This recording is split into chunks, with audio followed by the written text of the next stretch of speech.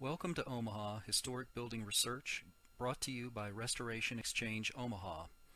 My name is Patrick Thompson, and I'm an architectural historian employed by REO, for which I have written successful National Register and local landmark nominations. I will guide you through a few websites that we hope will aid in your research. While some may be familiar, other sources may be quite new.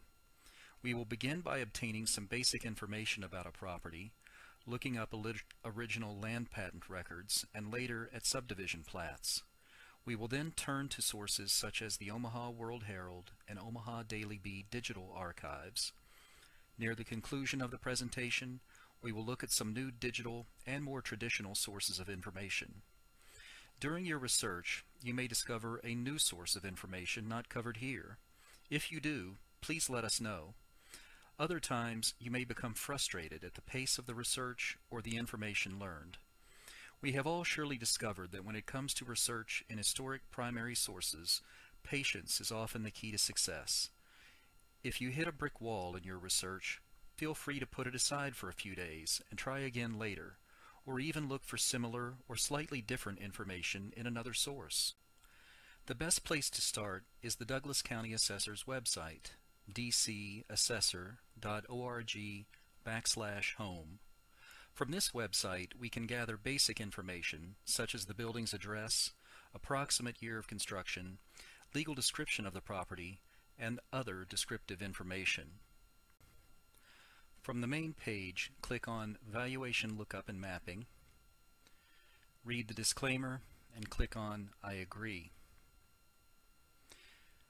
On the next page, while you can look up properties based on things like parcel numbers, the owner's name, and so on, the easiest way is probably to enter the building number and the street name without including the road type, such as street, drive, avenue, etc. For example, I will use 2214 Florence, and this brings up the parcel for the Memon Apartments located at that address. For numbered streets, it would be sufficient to use the building number and the street name as a number. For example, 470125 brings up the parcel for El Museo Latino, the former Polish home in South Omaha. Again, going back to the Memon Apartments example at 2214 Florence, you see the parcel indicated by the orange dot. If you click on the dot, the parcel is now outlined in red and a small window appears. The small window contains basic information such as the owner, the owner's address, the address of the building or parcel, and the subdivision name. You can make note of the subdivision name, or it's sometimes called addition name, and we will look into that in future research. In the lower left corner, click on the word report, and another window will appear. From this report, you can find information that will be useful in a general history or for completing a National Register form, for example, such as the legal description of the property, which is found here,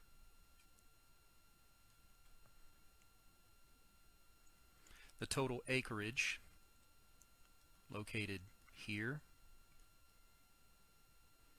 and the year that it was built, located here. Please note that the year built may be correct or simply approximate. Later research will hopefully corroborate this date or determine a better one. This report also contains other information that may be useful later for writing the description of the building. In this case, that it has masonry brick walls, that its roof is a built-up rock flat roof system, and that as an apartment building, it contains 12 units. When you have obtained all of the information that you think is useful or necessary, you can then close out of this window. If your building or property is located on one of the city's original city lots for Omaha or South Omaha, there will be no subdivision or addition to search for, and the next step can be skipped. The legal description of your parcel would indicate something like Lot 8, Block 102, City Lots. In this case, your only option is to access early city maps, such as this one. When the map comes up, and we can enlarge it, and we see the individual blocks are numbered. Here is block 102. The individual lots are numbered 1, 2, 3, 4, 5, 6, 7, 8. Lot 8 on block 102 is located on the northwest corner of Douglas and 11th Street, which is the present-day location of the Alvine building. Next, we will look at subdivision plats, which can be found at the Douglas County Engineers website, dcengineer.org. Please note that this website can be temperamental. Moving from page to page may take a few moments, or it may freeze up entirely. You may have to close out and come back to the website several times before you are able to get the plat images that you're seeking. For this exercise, and for that reason, I'm going to move from tab to tab with the appropriate pages already open instead of clicking the necessary links. To find your subdivision plat, click on Land Survey Records, and then on Plat Search. On the next page, in the box entitled Subdivision Name, enter the name of the subdivision that you're researching, and then click Return. What will come up is a list of subdivision plats that include all of the words that were in the subdivision name that you entered, in this case Franklin Square. You see these replats came up, and since we know that the original plat was filed back in 1888, we see that the one on top is the one that we are seeking. You can click on the image icon here,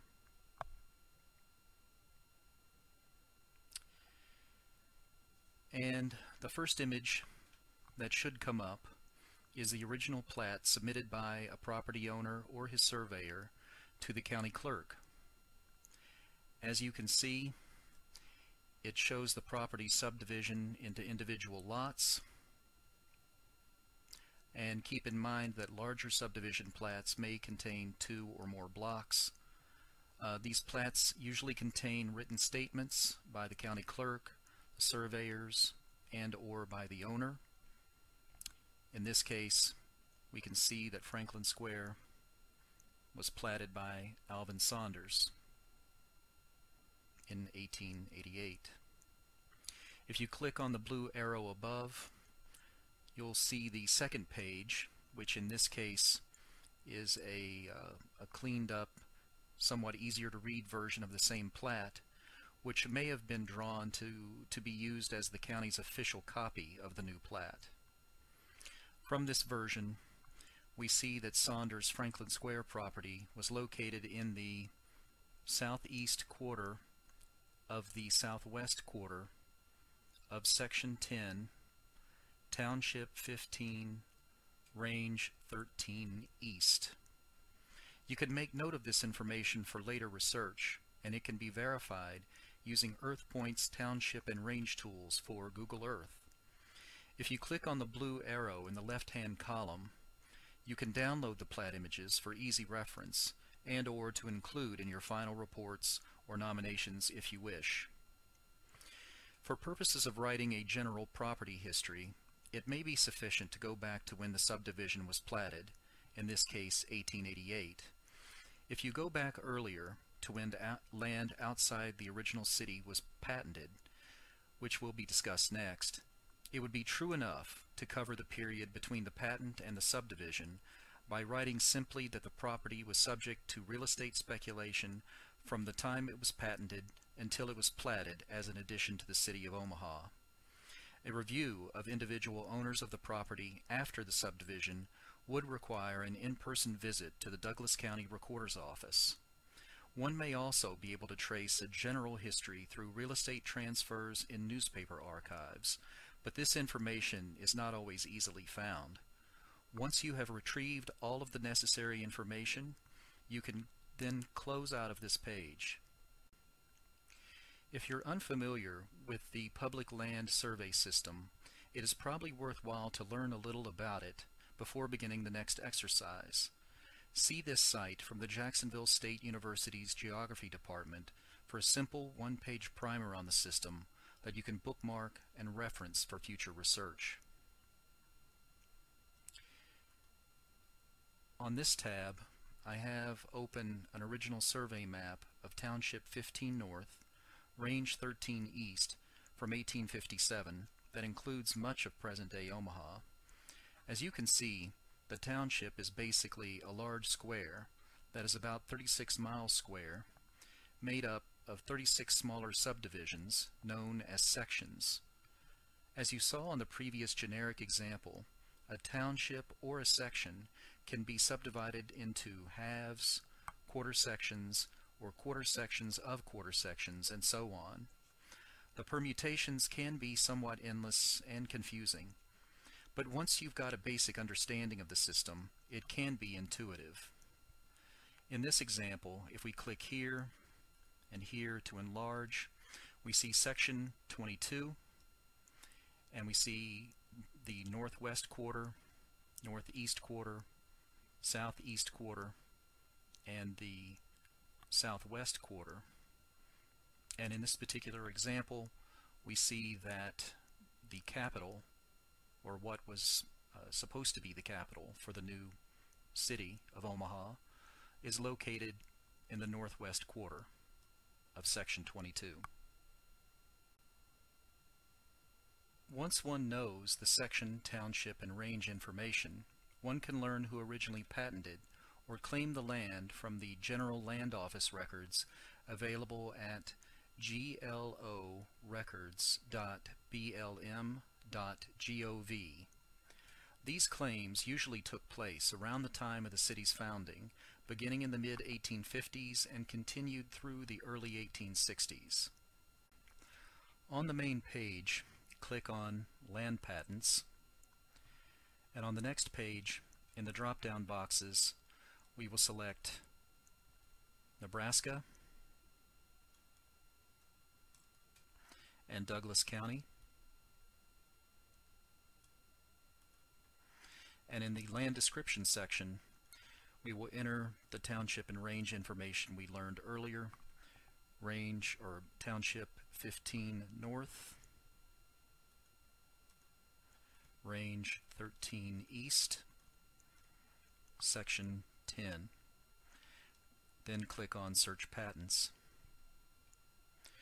What will come up is a list of data, but in particular, we're going to look under the aliquots column here. We're basically searching for the smallest subdivision of the section that includes the property we're looking at. In this case, we're seeking the southwest quarter of the southeast quarter of Section 10 to find Franklin Square and the Memon property. Under this aliquots column, review the various patents while ensuring the given entry includes the correct section, in this case Section 10, as patentees were sometimes granted land in an adjacent or completely separate section on the same patent. Our review indicates that a patent was filed on August 15, 1860, that includes the west half of the southeast quarter of Section 10, meaning that it included the northwest and southwest quarters of the southeast quarter. The patents list the names of George Smith, Samuel Niles, and Joseph Robards. If you click on the image icon, you can learn more details about the patent. In this case, that the 160 acres was originally patented by Joseph Robards, a private in Captain Allen's company of the Kentucky Militia during Wayne's War. Robards according to this section, then assigned or sold his claim to Niles, who in turn assigned it to Smith. Thus, the land that will later make up the Franklin Square addition was first owned by George Smith beginning in 1860. One may return to the 1857 survey map seen earlier by clicking on the Related Documents tab here, and then on the next page the Surveys link here, and then either on Original Survey or Plat Image. You may have to click on the Basic Viewer button at the bottom, and the image comes right up. We are looking for section 10, which is located here, and we see the southeast quarter here, and that southwest quarter is located approximately here. Again, both of these images, the original patent and the survey map, can be downloaded and saved, or you can just make note of whatever information you would like, and then you can close out of this window. Newspaper archives can be a great way to corroborate construction dates or real estate transfers. They can also provide information about original or early property owners, or provide information about architects who design buildings for certain clients. We have two great digital resources that are searchable. The Omaha World Herald archives are available through the Omaha Public Library's website, and an archive of the Omaha Daily Bee from December 1872 through April 1916 is available at nebbnewspapers.unl.edu. Starting with the Omaha Daily Bee, one can either enter a general search term in the search box here, or perform a more advanced search by clicking this button, which I've already done. As you can see, I've chosen to search the Omaha Daily Bee for a range of dates in September 1889 using the phrase J. Jensen. And what comes up are two entries. The first on September 10th, and as you can see on this page by the small red dots here, what I believe is being picked up are instances of the individual letter J, but I see that there's one here that's a little bit larger, which could be either Jensen's last name or the phrase J. Jensen. If you click on that and it comes up, you see that it actually is a real estate transfer from Alvin Saunders and wife to J. Jensen, Lot 2 and part of Lot 3, Franklin Square, for $6,300. As you can see, this says Lot 20, but I'm certain that that's a typo. If you scroll down, you see that this section also contains building permits. For example, if you go back and click on September 15th, you again see two large returns here, and if you click on them, the one at the top corroborates the earlier information, the real estate transfer, and if you scroll down, we have a building permit. J. Jensen will build a two-story brick tenement on 17th near Spruce to cost $12,000. Now this says 17th, but it should say 19th. So again, I think we have another typo. And when we go to the Omaha World Herald archives, I'll show you why I believe so. At the Omaha World Herald archives, I'm doing a similar search for Jensen, a range of dates in September 1889. I've already clicked search and two returns come up. The first one, September 10th, basically provides corroboration of the same information regarding the Saunders and Jensen land transaction here. Lot 2, part of Lot 3, Franklin Square, $6,300. And again, you see building permits is located directly below that. Going back to our returns, click on September 15th, and here we see, again, waiting for it to come up, that there's a return here, but this one is for Hans Jensen. However, scrolling down to the building permits, we see here, not picked up in the search for whatever reason, but we can see it here anyway, Jens Jensen, 2-story brick flat, 19th Street near Spruce, $12,000.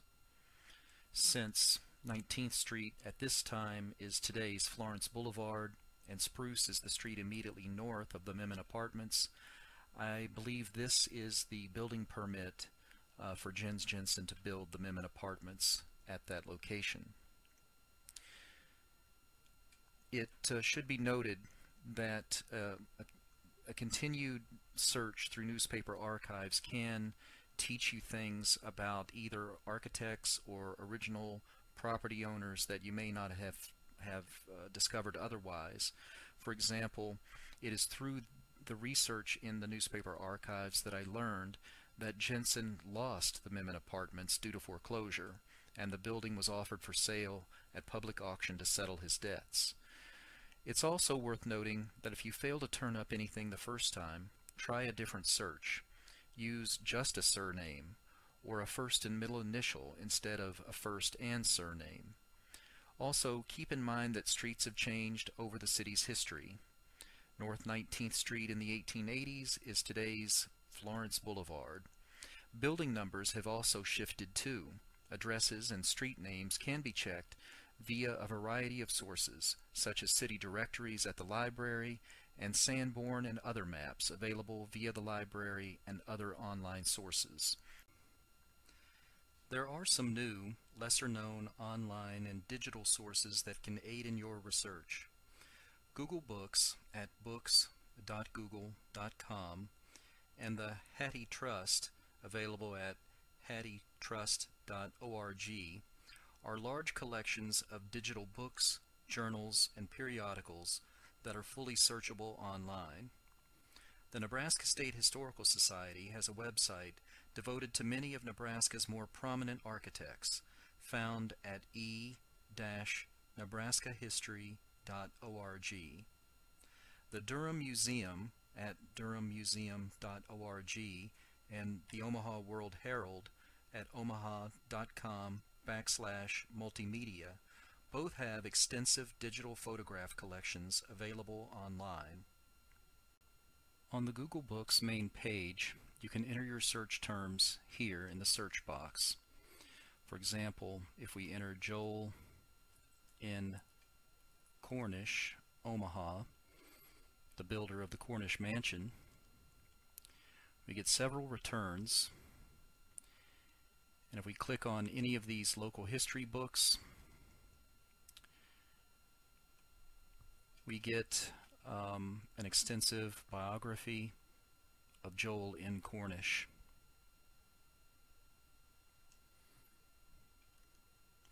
The site also contains some rather obscure construction and architecture related sources.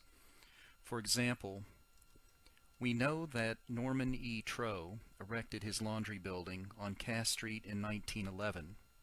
So if we enter Troe Laundry 1911 Omaha, we get a return for a periodical called The Western Contractor. And if we click on that, we see here that there's a listing for Omaha, and right here we have a listing for a laundry building for the Troe Criterion Laundry at 1518 Cass Street is projected, and N.E. Troe has taken out a permit for about $7,000. It will have 2 stories and a basement, enameled brick. This indicates that there is a second entry that we can look at, and if we click on it, we again get a listing for Omaha. We look down, and this is where a building permit was issued to Norman E. Troe for his laundry building. Now, the Western Contractor and journals like it were probably oriented towards contractors and other tradesmen throughout the Midwest that allowed them to learn what projects were going on in various cities so that they could bid on the construction or the plumbing or the electrical, for example. If you click on the search box over here by the Go button and type in a more general search, you'll bring up all the instances of the word Omaha, showing all the various projects that were projected to be constructed in this part of 1911. Now, if you go back to the main page here and click on More Additions, you'll see that there are more additions, but Google Books will not on its own have a large collection of journals like this, but the next site that we'll look at should have a larger collection of digitized journals such as the Western Contractor and others. The Hattie Trust is a large digital repository of books and journals. It can be accessed at hattietrust.org. Here, one can look up more complete collections of journals like Western Contractor, American Contractor, Western Architect, Improvement Bulletin, or Inland Architect, or any others you might discover as you look through the collection. For example, if you enter Improvement Bulletin in the search box, you get a list of returns, and if you click on any of these links, Catalog Record, you can see the full range of editions and volumes of that particular journal that are available at the Hattie Trust website.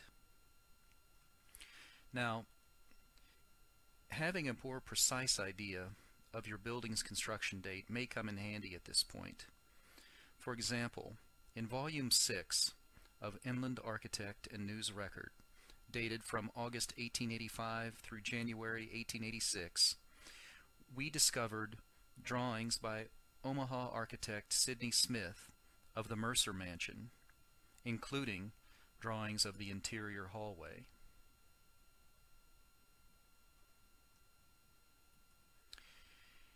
If previous research has indicated that your building was constructed at a certain date, you can look up some of the journals named earlier and search inside them.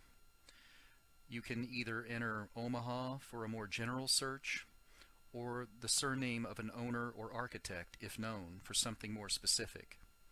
In this example, I searched the Improvement Bulletin for January 1899 using the search terms Schlitz, Omaha, and discovered a large collection of buildings designed by J.P. Guth, architect, for the Pabst Brewing Company, including a 2-story store and flats on the corner of 28th and Q in South Omaha, cottages connected to the same, more stores, 25th and Q, as well as information on other architects in the city, John Kewitt, F.A. Henninger, and John McDonald. The Durham Museum's photo collection can be a valuable resource. On the main page, durhammuseum.org, hover over Exhibits and Collections, scroll down and click on Photo Archive.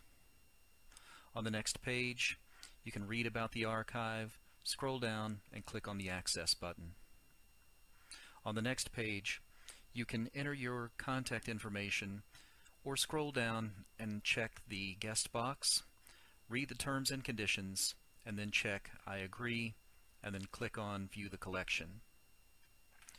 On the next page, you can enter your search terms. 1501 Howard, for example, will bring up images of the Scott Tent and Awning Company located at 1501 Howard that were taken in 1941. The Durham Museum requests permission for the use of their images, but there is no charge for nonprofits, nor for including images in National Register nominations. Stop. 3, 2, 1. The Durham Museum's photo collection can be a valuable resource. On the main page, durhammuseum.org, hover over Exhibits and Collections, scroll down and click on Photo Archive. On the next page, you can read about the archive, scroll down and click on the Access button. On the next page, you can enter your contact information or scroll down and check the guest box, read the terms and conditions, and then check I agree, and then click on View the Collection. On the next page, you can enter your search terms. 1501 Howard, for example, will bring up images of the Scott Tent and Awning Company located at 1501 Howard that were taken in 1941. The Durham Museum requests permission for the use of their images, but there is no charge for nonprofits, nor for including images in National Register nominations. If you discover or know the name of your building's architect, you can go to the Nebraska State Historical Society's website, Historic Nebraska, People, Places, and Landscapes at e-nebraskahistory.org. You can scroll down and click on Placemakers of Nebraska, the Architects. And on this page, in the upper right-hand corner, enter the surname of the architect you're researching. This will bring up several returns, perhaps. In this case, it includes architectural firms that Edward J. Sessinghouse was associated with. If you click on the main entry for him, you'll see a short biography, a photograph of one or more of his more iconic buildings, educational and professional associations, including other architects he may have worked with, and then a chronological listing of buildings that he either designed or that have been attributed to him. These include notes and references. Now, as you scan through the chronological listing to corroborate the information about your architect having designed your building, and you discover that the entry is not there, you can submit the information along with a reference, say a newspaper name, article title, date, and page number, for example, to the staff of the Nebraska State Historical Society, and they will update the record. There are, of course, local digital and non-digital collections that may aid in your research, such as the Omaha Public Library, the Douglas County Historical Society, the Nebraska State Historical Society, and the Landmarks Heritage Preservation Commission.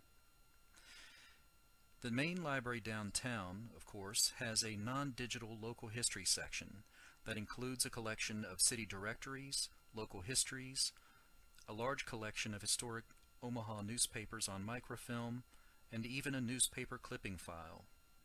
One may also access some online content, such as Ancestry.com, for research on previous owners or architects, for example. The library's website provides access to the Omaha World Herald archives and also has a digital local history section that includes maps, atlases, and other resources. The Douglas County Historical Society, whose website is douglascohistory.org, is housed at the Fort Omaha campus of Metropolitan Community College. It, too, has a large collection of photographs, maps, books, and newspapers, both bound and on microfilm, but far less of its collection is available online, so in-person visits may be in order. Keep in mind, the DCHS is a nonprofit and has a small staff available to answer questions via email or telephone. The library may be open only certain days of the week or for short periods of time. As with other aspects of our research, your patience is appreciated and will hopefully be rewarded. The Nebraska State Historical Society, whose website is nebraskahistory.org, may have additional information on your building or property if it was part of a previous architectural survey of a street or neighborhood, or if the property's owner or builder or architect was particularly prominent. The NSHS also has a collection of photographs and other archival material that could prove helpful in your research. The Landmark Heritage Preservation Commission, whose website is landmark.cityofomaha.org, has information that you might find useful in your research. For example, it has general information about the city's preservation program and about the National Register and local landmark program. The Surveys tab has copies of all the reconnaissance surveys conducted in the city to date. The Maps tab has both a GIS map that shows the city's historic districts, local landmarks, and National Register properties, but also provides access to digital copies of these nomination forms, but also has links to historic city maps. The Collections tab includes digital access to the Meyer photograph collection taken by city planning employee Lynn Meyer from the 1970s to the 1990s, a collection of historic postcard images, and scanned images of some historic blueprints. You can contact the Landmarks Commission staff to determine if your building's original or historic blueprints have been scanned. It should be noted that not all buildings have scanned blueprints available. Thank you for watching our presentation. We hope that some of these tips and resources can help you discover new information about your historic building or property. Your property may not be available in all of the resources mentioned in this presentation, but it is not intended to be exhaustive. You will likely go off down new and interesting trails in your research, and you might discover a great new resource for others. We here at Restoration Exchange Omaha wish you the best of luck in your search.